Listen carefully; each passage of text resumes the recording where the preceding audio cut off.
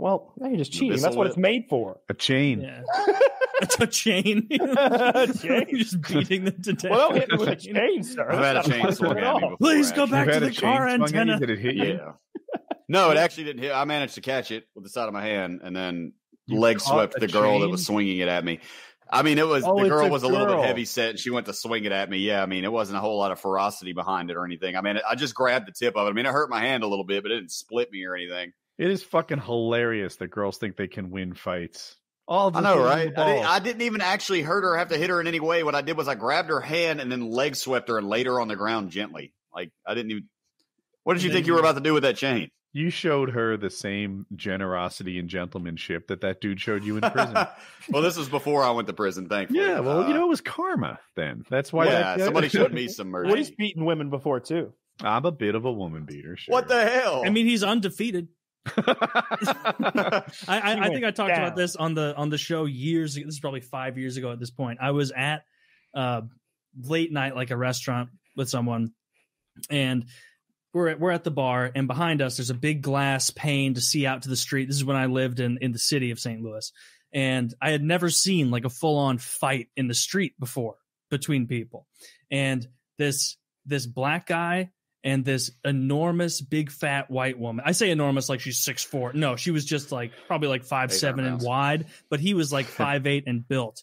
And they got in a honest to God fist fight right outside of this restaurant, to the point that like there was a big table of black women sitting next to me. And as it started to go down, they're all like, "Oh, it's going down. It's going down." And they all run outside too, to be part of the menagerie watching it. And of course. They were not just fighting on the sidewalk. There were a bunch of, parallel parked cars, and they got in between like one sedan and one like van. And this girl was like trying to throw like those like girl punches at him with a surprising amount of mass behind it. And she like caught him with one. And I think that humiliated him a lot in front of like this watching audience. And he hit her so goddamn hard a couple times, but he could not knock her out. He couldn't knock her out. Couldn't put her to sleep. He punched her twice, and her head like hit the front bumper of like a Civic that was there like twice, and she was down, and she kept getting up. They're both wasted and being like, "Is that all you got, you bitch? Is that all you got?" And then like he came over. Apparently, a van that he was affiliated with pulled up and stopped and opened their sliding door, and a couple of other guys got out, and he punched that lady like twice more. Still couldn't knock her out. And like she was getting back up and like going at him, trying to smack him, and he clearly embarrassing. You can't knock her out. And then the van starts driving away when it gets a little more real. And this dude like knocks her down one more time, turns around, sprints, and gets into the moving van. We called the police 25 minutes earlier.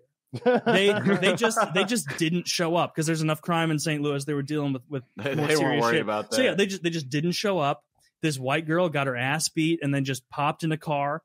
And she took a beating like an absolute champion. She could take a kick from like Ronda Rousey or whoever. Good quality.